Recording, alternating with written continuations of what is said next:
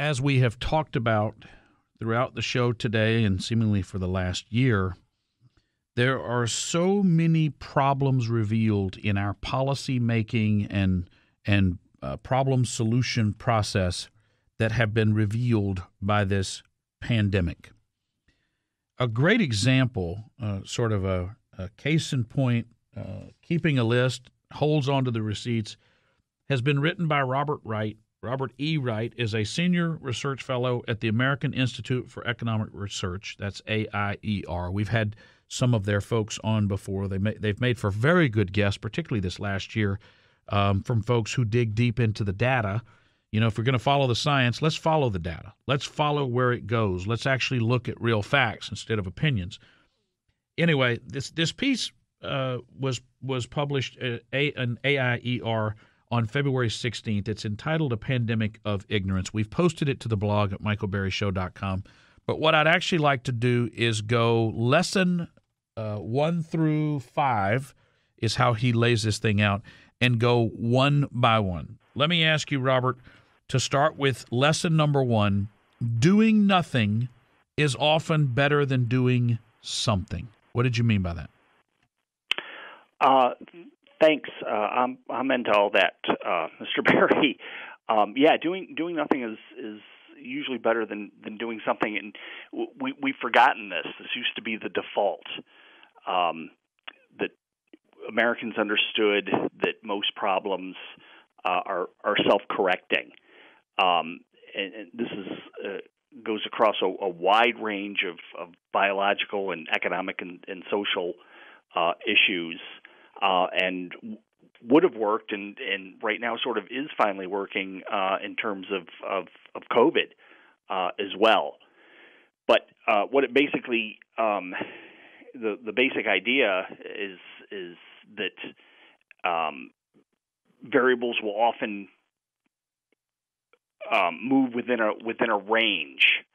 So you can't just take what's happening over the last little bit and extrapolate it out to infinity and assume that things are going to be great or that things are going to be awful. I'm reminded of a young journalist who blackened my door a few years ago when I was still teaching in South Dakota. And he thought he was going to win a Pulitzer or a Peabody or something because he had noticed that that commodity prices had been trending upwards. And he just extrapolated out 10 years and said, in 10 years, all my money's going to be going for food and I won't have any money for rent. So I sat the young man down and disabused him of that notion. He apparently had never taken a course in economics. But what happens in free markets, of course, is that as that price goes higher and higher, there's more and more incentive for somebody to add to the supply, and then that solves the price problem, and prices start to head back down. So you can look at commodities prices and see them; they just they jiggle up and down, and thankfully in robust free market economies like the United States had for a long time, it'll go up and down, but the range over time will actually decrease in real terms. So that things like our food, not only does the price never get astronomical, that over time it trends downward. You know what's interesting about this, Robert? I served on Houston City Council for 6 years. I was the mayor pro tem, and I found that many times the mayor would come to the table with the desire to raise taxes and spend money and create a new program and do all these things. And I would say, no, that's going to cause more problems than it solves. And people would say, well, what's your plan? You don't want to do anything. Doing nothing is not the answer. But, I have found raising teenagers that you don't have to jump up and do something every time there's a problem. Sometimes you realize that the solution is worse than the problem. And I find that most of these big projects that Democrats come up with cause more problems than they solve. And I think you make a good point to that end. Let me get to your second point. Lesson number 2. Market competition beats government monopoly almost every time. You know, it's sad that that's not just a stated fact that everyone believes, but unfortunately, that's where we are. Speak to that if you would. Yeah, I mean it's largely a matter of incentives. Oftentimes individuals or companies that are competing against other individuals and companies, they have incentives to do things quickly, correctly, and at the lowest possible cost. And the government's often the exact opposite because, if a government project fails, nobody loses their jobs. In fact, as we've seen in New York, leaders can do egregious things and remain in office, indefinitely. And so we had a case up here in Massachusetts where a young woman with two small children at home made a better website than the state of Massachusetts did for COVID-19 vaccinations. One woman juggling two kids better than all the bureaucrats in Boston. And the same thing in New York has also had a botched, COVID vaccine website. Now, to their benefit, I guess apparently the government website designers are often instructed to make websites that don't work very well. So maybe they thought that they were supposed to do that with COVID-19 as well. But whereas most government websites don't get a lot of public scrutiny, obviously the COVID-19 vaccination websites get a lot of scrutiny. Oh yes, and they've just they've been disastrous. So sometimes governments will concede that they're incapable of doing these things, and they will put it out to bid to private contractors in the dumbest ways possible, in ways that don't really stimulate competition, but that simply give a monopoly to a private party, who then botches up the website or whatever project they're trying to work on. It's very difficult to get people to focus on key causes and effects. So when things go bad, oftentimes they just blame the status quo instead of blaming the specific problem. Which in the case of COVID was that nobody really figured out how the thing spread. Right. But back to the overarching point that market competition typically beats government monopoly. I think of Abe Lincoln's line that the philosophy of the schoolroom in one generation will be the philosophy of the government in the next. I think we have failed to teach the rules of market-based free market economics. And I think that when you're going into an audience of folks that are not already receptive to at least listening to that argument, and they see the government as the comforting arms, the healing arms, the all-caring, the all-doing, it's a hard argument to win. We're going to continue our conversation with Robert Wright, Senior Research Fellow at the American Institute for Economic Research, coming up next. We're talking to Robert Wright, Senior Research Fellow at the American Institute for Economic Research. The piece is entitled A Pandemic of Ignorance. And folks, as we turn the corner, I'm in Texas, we've lifted the lockdown, we've removed the mask mandate. That's not the case across the country. We know that the Democrats are kicking and screaming. Even my mayor and my county judge here, who are Democrats, they hate this going away. This gives them an incredible amount of power and relevance. They're on TV every day. They love this. But Robert Wright has written a piece called A Pandemic of Ignorance. And I hope what we can do as we turn the corner is find one silver lining out of this, and that is to learn the tendencies of those who would have the government take away our freedom in exchange for the perception of some safety and security. Lesson number 3 in Robert Wright's piece: everything comes at a cost, even when it appears to be free. What did you mean by that? Well, I meant something beyond, opportunity cost or guns or butter. The notion that's, very common in economics that's, the time or resources that you expend to achieve one goal are no longer available to achieve some other goal. More deeply, even policies that might seem like a free lunch, where it's not obvious what you're giving up, can be very, very costly.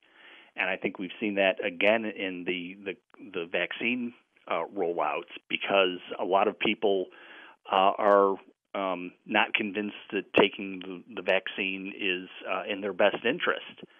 And they're not stupid, and they don't have to be anti-vaxxers to believe that, because very early on, the government decided that they would grant a liability exemption to the manufacturers.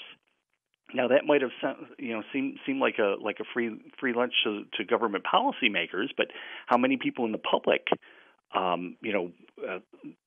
thought about that exemption is, well, then this must be a dangerous product, right? Otherwise, why would anyone ask for the exemption, and why would the government grant it?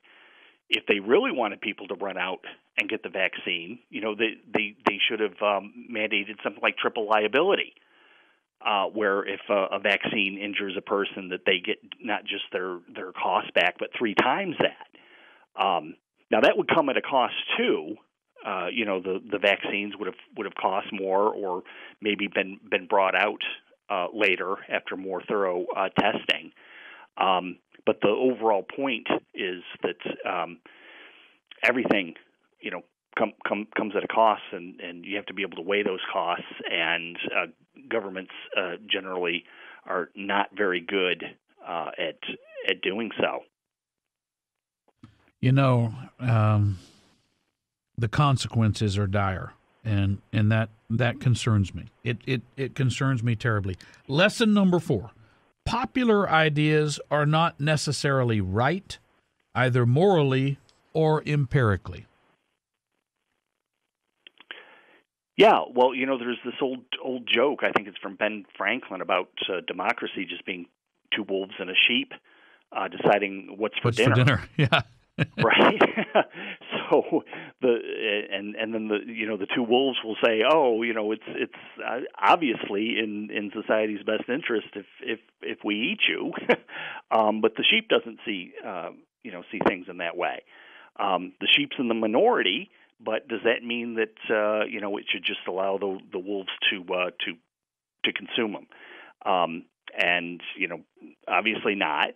They need to, come up with some other policy, like maybe eating the pig, and letting the sheep go and do what it wants to do, which is to eat grass and whatnot. So there are all kinds of human wolves that lurk out there, not in the tall weeds, but in the crevices of legislation and regulations, and they're always trying to trick unsuspecting voters into supporting policies that aren't in their best interest.